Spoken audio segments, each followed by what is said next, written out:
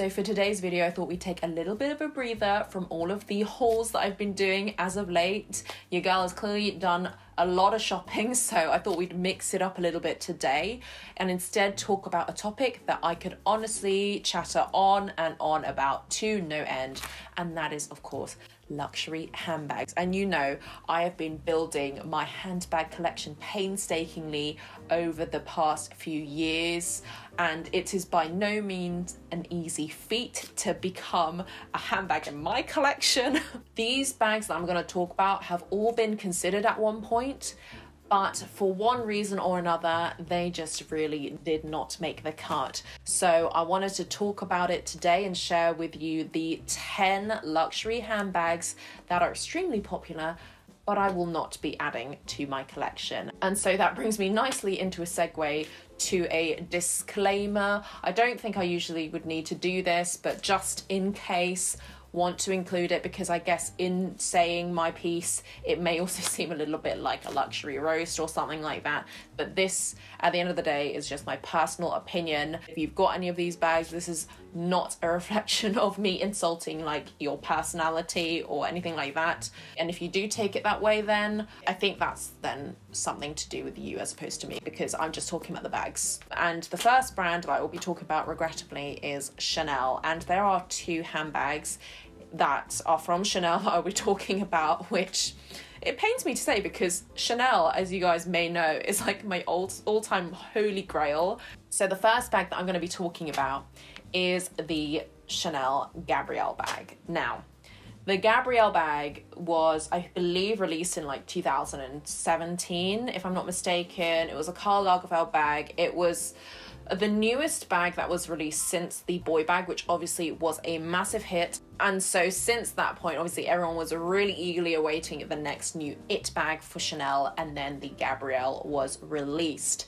Now, the Gabrielle, from what I remember, had a massive social media push. I know it's marketed obviously like a hobo bag and it's kind of like a catch-all that fits everything and you can wear it multiple ways. What I just don't get really is just the mixture of materials. I mean, where do I start? Because you've got a hard base, it's rock solid. I've seen the videos, I've seen it in person. You can knock on it, sounds like someone's knocking at the door. Then you've got a really soft, supple, I think it's calfskin leather body, and honestly, I've seen videos of people showing wear and tear. It does not age well. It like sags in the middle, but the bottom is still really rigid and hard.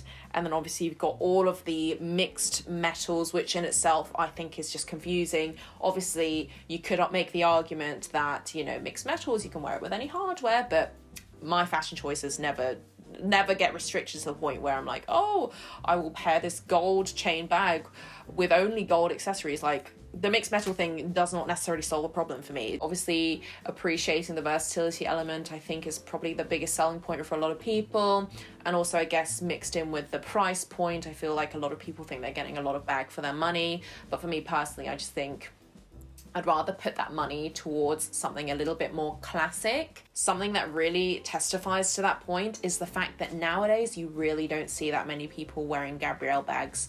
I haven't really seen anybody wearing it on the street. Even when it was big, actually, you saw a lot of people wearing Boy bags when that came out, me included.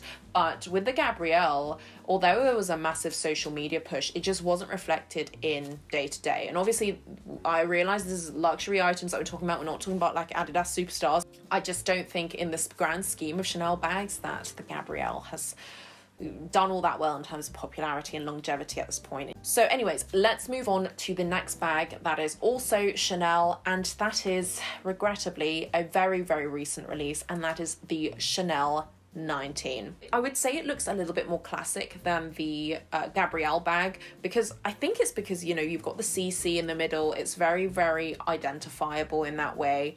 And it's got a little bit more of that classic silhouette. It's got that flap, etc. But the big difference is, I guess, the puffy leather that you've got here, and the quilting is massive in comparison to the usual quilting that you find on classic flaps or just even the new classics. That is one of the big things that I'm finding not so appealing about this bag, because I think with the big quilting, you kind of need quite like a robust leather so that it puffs out and it looks really voluminous. And although this definitely looks soft and squidgy, it lacks volume. And even in the photos, like, it looks saggy. And I just can't wrap my head around buying a bag that is saggy when I buy it, because if it's saggy now, what's it gonna look like in 3 years' time? And slight tangent, but related, I have looked at classic flaps, vintage classic flaps on places like Vestiaire, you know, other secondhand or reseller websites from the 80s or 90s. And although there is a slight bit of wear and maybe a little bit of sagging in terms of the puffiness of some of the quilts, overall I think it is pretty good condition and reflective of the decades that the bag has been around. Conversely then, when I'm looking at this Chanel 19 bag and it's already saggy, the leather looks deflated, it looks sad, like the bag just whimpers. I find nothing wrong actually with how the bag looks, and I think the mixed metals elements here work better than the Gabrielle. I just don't understand with the Gabrielle, there's like 3 chains going on with the 3 hardwares. I guess with the quilting, it really detracts from the overall look because it just looks kind of saggy, and I think it would lose its shape, like I mentioned, over time. And this just looks like you could scuff it so easily with not just marks, but also I feel like if you were to catch it in something, it would just nick the bag so easily. And I just can't get it out of my head that it looks like a saggy pillow. It just looks a bit deflated, and I wish it didn't, because actually I think when these bags are made in the tweed, they actually look really nice. I actually think the tweed and the wool material Chanel 19s look really good, and I think in the smaller sizes, even in the wallet on chain versions, those look good. The quilting is smaller, the leather looks more voluminous than the bigger sizes. These bags, like the Gabrielle, they ain't cheap. They're like 4,000 as well sometimes, I think, or maybe even more. So with that in mind, I'd probably buy something a little bit more tried and tested, a little bit more classic. Next up, we are going to move to Louis Vuitton. And Louis Vuitton is a bag brand that I only actually have one bag from, and that is the bandoulière, the Keepall bandoulière. I really haven't considered any of the other releases that Louis Vuitton have made, to be honest. And I think a part of that reason, and I'll get into the bags in a second, is because I feel like Louis Vuitton has just been so overhyped, especially recently in the last couple of years. And one of the bags that I think has been very, very hyped, and I never really understood it. I mean, I did to an extent, but for me personally, it didn't make sense to add this bag to my collection. And that is the Louis Vuitton Neverfull in whatever size. And the reason why I'm not really a fan of this bag particularly is because I just don't understand why you would want, from a practicality perspective, from a security perspective, a bag that is just so open and does not have like any pockets. It's got this little pouch thingy here, which I guess you could say, okay, that's like a pocket, and you know, you could wear your little pouch as like a clutch or something, so you've technically got 2 bags in one. But I just don't like bags that don't have a pocket. I think a pocket is a necessity to have within a bag, and it having a little pouch, that's very nice and fun, and if it had a pouch on top of an inside pocket, that would be quite nice. But from what I understand, there are no pockets inside. There's just this little pouch and just an open cavern. And, you know, can you imagine you put your wallet in there and you're out in the shops and your bag's full, and it's just awkwardness. And I just don't think it's that practical. And like I mentioned, massive security concern here. So if you were on the tube, obviously nowadays a bit different. You probably have no trouble going on the tube because no one's on them. But back in the day, I'm sure a lot of pickpockets would be able to root into your bag and just grab stuff, and you wouldn't have a clue because your bag's just sagging on the floor everywhere. And I just think having pockets, zipped pockets, and even a bloody zip over the top, I mean, I can't imagine how much cost that would have created additionally for Louis Vuitton. I know some people might not be fans of zips if someone just wants like a beach tote or something, but I feel like for a tote which is very much marketed as like a working woman's tote for on-the-go busy lifestyles, I think a zip somewhere wouldn't have gone amiss. It's a very basic bag. There's not much going on in terms of like interiors. Obviously there's no zips, there's no real pockets organization, that kind of thing. You've also got the materials then, it's just fully canvas aside from a few leather trim details, which obviously is reflected in the price. It's a very accessible price point, which I think is one of its biggest selling points. And obviously that is because a lot of the bags that they make, majority, are predominantly canvas, and then you've got leather details. But I feel like in the same way, I feel like the canvas from Louis Vuitton as of late has faced a lot of criticisms and a lot of scrutiny, because I think they've changed the formula or how they make the canvas, even potentially the factories, and people have noticed bubbling and cracking, and so they've had to have their bags sent back, and that's just not ideal, is it? Then aside from the canvas point, I feel like with the parts that are leather, so you've got the handles, obviously, a bit of the trim, I'm personally not a fan of the look of patina, and I know this is one that's each their own, not everybody's cup of tea, but that is actually why I got my Keepall bandolier in the monogram Eclipse. I think the black, and I think even the dark blues, and even the Damier Ebene, the leather doesn't change colour. It's how I bought it all those years ago. It's still like that now, and hopefully it will still be for the many years left to come. Conversely though, on the very classic monogram bags with the light trims, I know a lot of people do buy these types of bags for that patina, and they like that honey colour that happens over time. But I feel like to get that really even patina, you've got to be so careful with how you use the bag, the exposure to the sunlight or to the other elements. That can all affect how it looks, and to get an even patina, you've got to be extra careful with those, and I'm just not that kind of person. So bag number 4 now, and we are still on Louis Vuitton. This is the only other bag from Louis Vuitton that I have in this video, and that is a bag that was a very recent release. It was everywhere. You probably all know this bag and could not stop seeing it all over social media, and that is the Louis Vuitton multi-pochette accessoire. This bag was so hyped, it was everywhere. I think the resurgence of the multiple utility bag belt thing just came about with Louis Vuitton releasing this particular bag. Then you saw offshoots from loads of other brands, and this bag was just marketed everywhere on every big social media influencer. You could not stop seeing it, and I think that in itself was one of the big reasons why I was put off from this bag. I was just seeing it overhyped so much that it just wasn't that appealing anymore, especially when you realize that these bags are gifted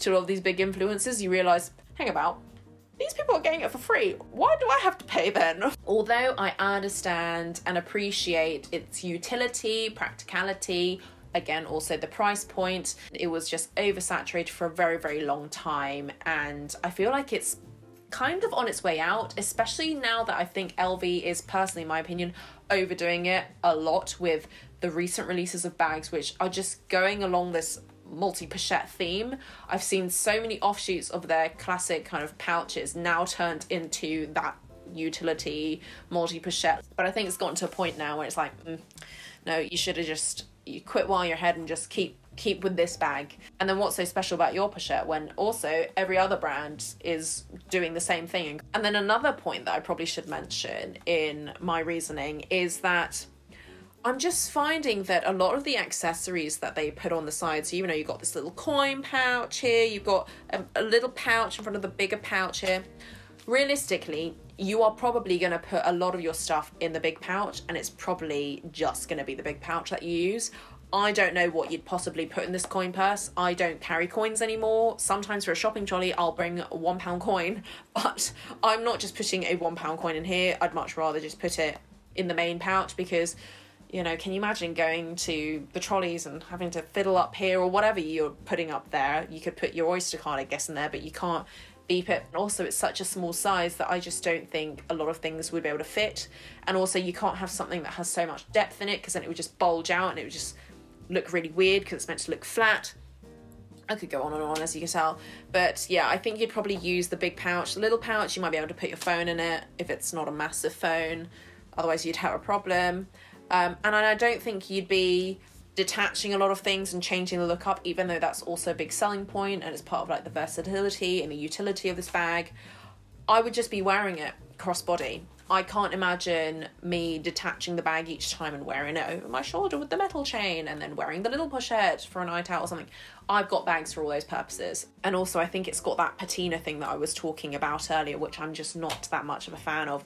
If they made this particular bag potentially in the monogram Eclipse, I may be open to looking at it. But again, like I mentioned, I don't really want to have to faff with like deconstructing my bag to wear it. And that feature would be lost on me because I kind of just want my bag to stay relatively the way it is. And maybe, you know, if the strap elongates, that's helpful, but I'm not going to really wear the coin purse separately or turn it into a belt bag. I think it's a bit clunky looking to make it into a belt bag. I've seen it done. Some people can pull it off. I wouldn't necessarily take advantage of all of the functionality. And, you know, that would be lost on me. So bag number 5 now, and we are changing luxury brands to Dior, and I've got 2 bags from Dior that I will be talking about.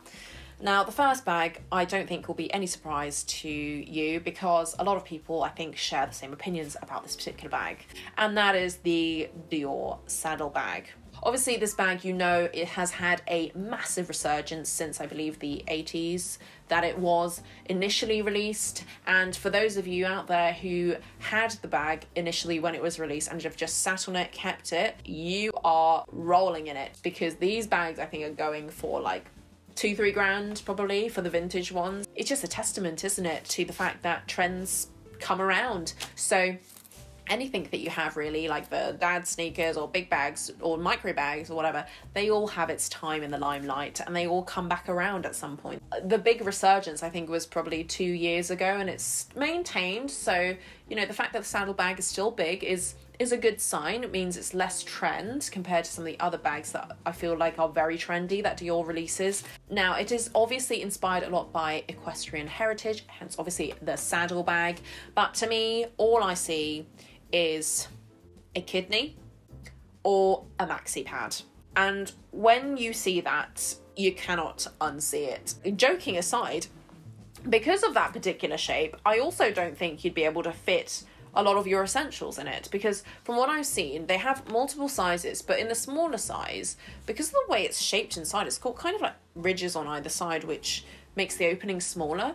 I don't think a lot of people can fit their iPhone in it, and to me, I feel like bringing your phone is quite essential. You know, that's the point of bringing a bag, to carry all your bits. So the biggest bit, it just can't carry, it just defeats the purpose. It's not that practical in its size, the fact it can't fit a phone, and not much else, because what objects would you be able to fit in here that are, I guess, big on this side and small on this side? I mean, you'd have to really split it in half and put your big stuff here and your small stuff there.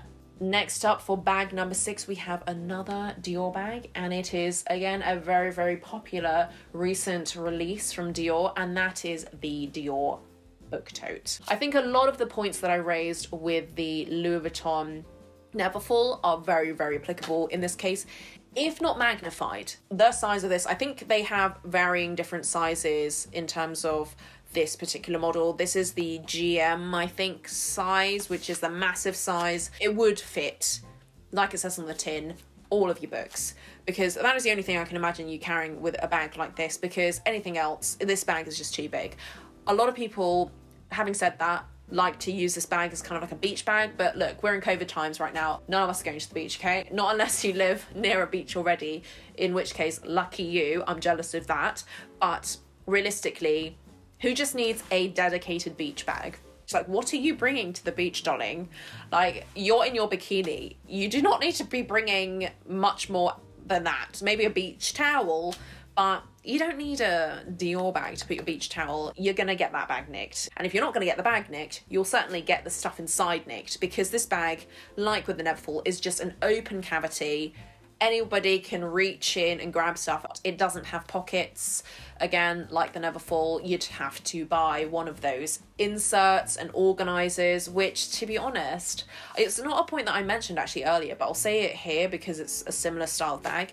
If you have to buy an insert for a bag, that means that the bag in question isn't doing its job of being a bag. Obviously, I understand the role of bag organisers, especially for bags that are like Hermes bags, which you do actually have the dual purpose of organising, but also protecting your very precious bag.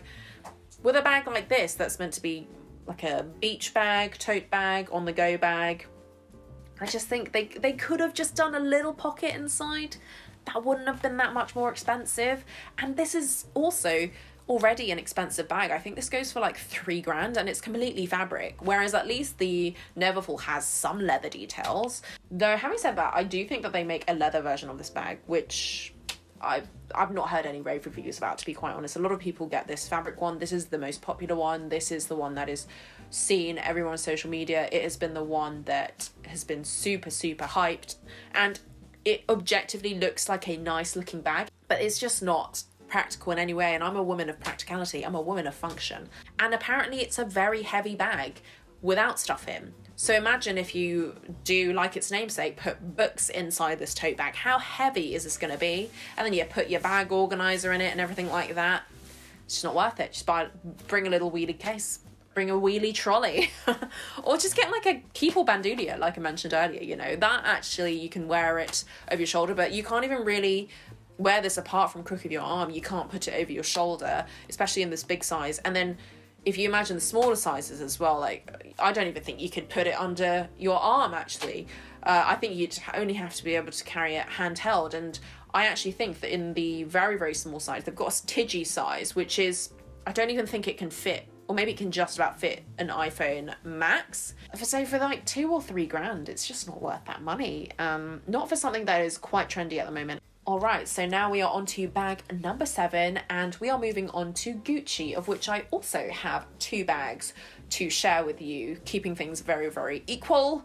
And so this bag is one actually that is, it was very popular probably like 4 years ago.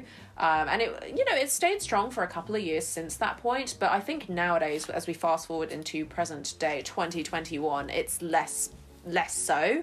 That bag, if you haven't worked it out, is the Gucci Gigi Marmont bag. And if you remember, when Gucci had, I think, is it Alessandro Michel, who was the creative director that came on the scene and like rejigged everything in Gucci's collections.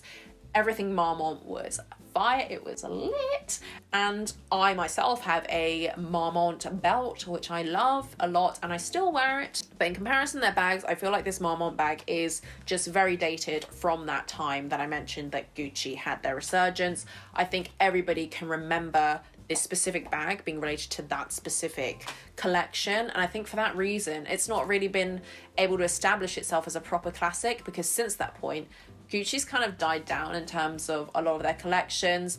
They obviously keep releasing this particular bag. It is one of their most, I guess, like permanent and best performing bags in their collection, and I just cannot detach this bag from that particular hyped collection and how overdone it was. Again, very saturated. A lot of people had this.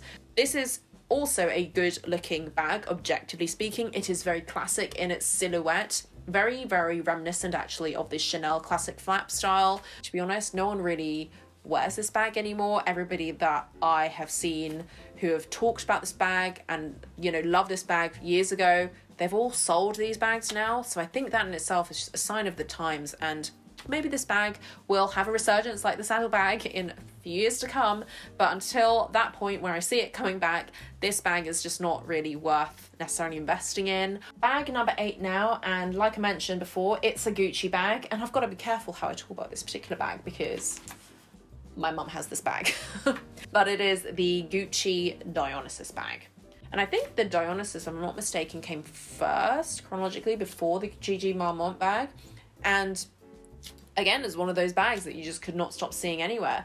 But honestly, if you think about it now, who has this bag still? Because of the way that it hit the scene in such a like massive way, I just think that in the same vein, you know, how you start is how you finish. And if you go in with a massive big bang, you go with a massive marketing campaign, you're probably going to fizzle out because it's not necessarily organic. Obviously, like I mentioned, my mum has this bag, but she doesn't have the monogram version. They did, after this bag got a lot of demand and attention, they released the plainer versions with leather on it, and my mum specifically has this beautiful snakeskin, black snakeskin bag. And although I'm still not a fan of the way the Dionysus bag looks, I think it's very, although it's classic looking, it's quite boxy, it's very rigid. Although it does look a bit better than this particular bag, still not great. Still not great, not my personal choice. But I haven't really had the heart to tell her that this bag's no longer lit as it used to be. So I think I will save her that pain, and she enjoys that bag a lot, and I think that's the takeaway, isn't it, for a lot of these bags. If you enjoy them a lot, it doesn't really matter what anyone else thinks. Now we are on to bag number 9, and it is a Fendi bag that I'm going to be talking about, and it really pains me to talk about this particular bag because I actually bought this bag at Christmas and I returned it because I just wasn't really happy with it, and I guess I will tell you the reasons why in just a second, but let me tell you what bag that is first of all. It is the Fendi Baguette bag, and it is a bag that I think has been quite constant in terms of its popularity over the years for Fendi. It's been a permanent fixture like the Fendi Peekaboo, which I think is probably its most iconic bag. Recently it's had a big come up, in particular with the vintage Zucker print bag. I actually think that particular bag is really, really nice. But in this particular video, I'm going to be talking about the leather one specifically because I had the experience with the leather one. It was a beautiful limited edition Joshua Vides bag. I noticed that the bag was just so delicate and so soft in the leather. I was just so terrified of color transfer, or because it's also a beige colored bag in its base color, that's going to absorb anything, and that could probably lead to colour bleeding as well. Not to mention if you were to get it out, God forbid, in the rain, what that would do to the bag. Something else I found about the leather which wasn't really that appealing was the fact that not only was it soft, but it was also really thin, and it seemed to not really have any structure, even though it looked like quite a structured bag. And even in this picture of this blue bag here, it looks like it's got a bit of shape. In reality, the bag that I got, maybe it's just an outlier of the particular, limited edition bag that I got. It's very, very soft leather. It just kind of caved in on itself. And also, if we're talking about just general quality points, especially for the price actually, because it's not a cheap bag, it's like 2,500 or something like that. The inside lining was not up to scratch. It was what I can only describe as crunchy sounding. And with this one also, if we're just talking about the straps, with the top strap, it's not really big enough to put it under the crook of your arm. It also makes the bag pit in a little bit in the middle, which is not something you want, like a massive crease. And the big strap as well, not only was it just a bit too thick in terms of strap, it looked a bit clunky. I think they probably would have done a bit better with like a metal chain, to be honest, or a thinner shoulder strap. But it also felt cheap. And I think that was kind of the theme of the particular bag that I got anyway. And now we have the final bag, bag number 10, to round off this video, and it is a bag from Valentino. Now, Valentino is a brand that I don't think I've really talked about on my channel before. I mean, I have their rock stud shoes, which I guess is the biggest, most popular Valentino item that they have in their collections. But certainly their bags are less popular. I think that's probably for good reason, because I don't really see anybody wearing them that much anymore. They had like a massive boom about 3 years ago. We are talking, if you haven't guessed it already, about the Valentino Rock Stud bag, which is a bag that I think is quite nice looking, but I think it's very evening in its look and its usage because of the rock studs. I think it's the fact that it kind of looks like glitter or Swarovski crystals or just sparkles in general. I think it just lends itself more towards an evening event as opposed to day to day, because this is ultimately going to be your centerpiece for your outfit. One of the biggest things that put me off about this bag, and I don't know if I've just invented it or not in my mind, but this seems like a very feasible concern, at least for me as well, is the metal chain.